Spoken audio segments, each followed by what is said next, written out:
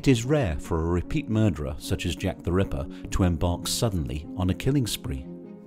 It follows, therefore, that the Whitechapel murderer may well have committed other crimes prior to the beginning of his reign of terror in August 1888, and there could be earlier attacks that occurred in the East End of London that might be described as the early work of Jack the Ripper. Trawling through the newspapers of the era, it becomes apparent just how common violent attacks and assaults were in the district where the atrocities occurred, and some of those that took place prior to the onset of the Whitechapel murders certainly bore similarities to several, if not the majority, of the later Ripper crimes. One case in which the injuries to the victim were comparable to those sustained by the later Whitechapel murders victims occurred in late February 1888.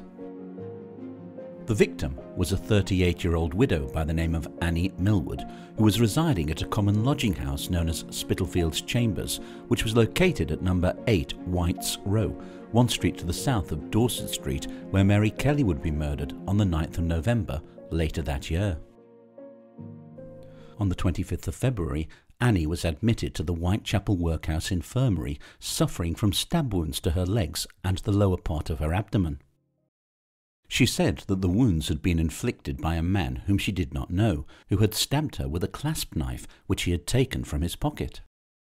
As far as can be ascertained, it was never revealed exactly where the attack had occurred, albeit it is possible that it took place at the Spitalfields Chambers common lodging house on White's Row, at which she was residing at the time. According to a later newspaper report, no one appears to have seen the attack, and so far as at present ascertained, there is only the woman's statement to bear out the allegations of an attack, though that she had been stabbed cannot be denied. Annie was treated on the female ward of the infirmary, where she made a full recovery from her injuries. On being discharged on the 21st of March, she was sent to the Whitechapel Union Workhouse, South Grove, off Mile End Road. 10 days later, on the 31st of March, at a little before midday, she was chatting with Richard Sage, who was employed as a messenger at the workhouse. According to his testimony at the inquest into her death, "I was standing at the door conversing with the deceased, and my attention being called to another direction, I turned my back to her, and after a space of 3 minutes I returned to find her lying down with her face on the step. I acquainted the porter, who had her carried into the corridor." Thomas Radneck, the master of the workhouse, testified that she had never complained of feeling unwell, and she always seemed in excellent spirits. On the morning of her death, he said that his attention had been drawn to her as she was then laying down in the corridor, apparently in a fit. "I immediately telephoned to the infirmary for medical aid," he recalled, "and finding the case to be one of great urgency, I procured the services of Dr. Wheeler of Mile End Road, who came at once and pronounced life to be extinct. Dr. Arthur arrived shortly afterwards from the infirmary and corroborated Dr. Wheeler, and I then placed her in a shell and sent the body to the mortuary." Following Dr. Arthur's evidence with regards to a post-mortem he had performed on her, the jury returned a verdict of death from natural causes.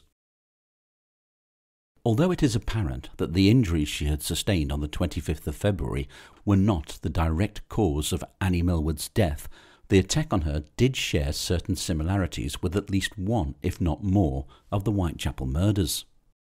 She was, for example, residing in the enclave where all the victims would be lodging at the times of their deaths. Her attacker did target her lower abdomen, as would be the case with 3 of Jack the Ripper's victims, and the assault was certainly similar in nature to the repeated stabbing that would be inflicted on Martha Tabram on the 7th of August later that year.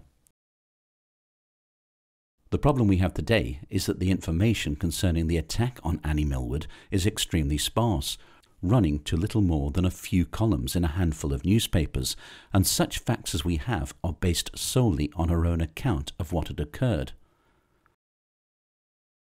However, given the similarities, it has been suggested by several commentators that this may have been an early attack by Jack the Ripper, carried out before he progressed to the horrific mutilations that would become the hallmark of his later crimes.